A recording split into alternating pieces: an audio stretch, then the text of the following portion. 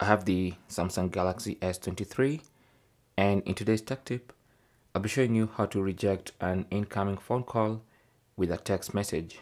Okay, so instead of just rejecting, maybe let the other person know why you're rejecting their call.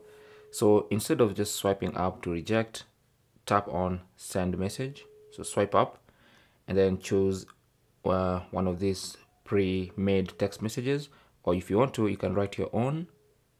And as soon as you select that, it's gonna end the call. But then you have the opportunity to quickly write a text message to your caller and let them know why you're not able to pick up their call. Okay, or just to tell them don't call, as you can see.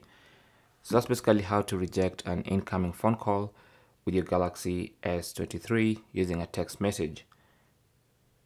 Now also, as you swipe up to reject with a text message, you can also choose remind me in 1 hour, so that your phone can remind you that there was an incoming call in the next 1 hour. So maybe if you want to call back, you can always do that. Okay, so this is optional.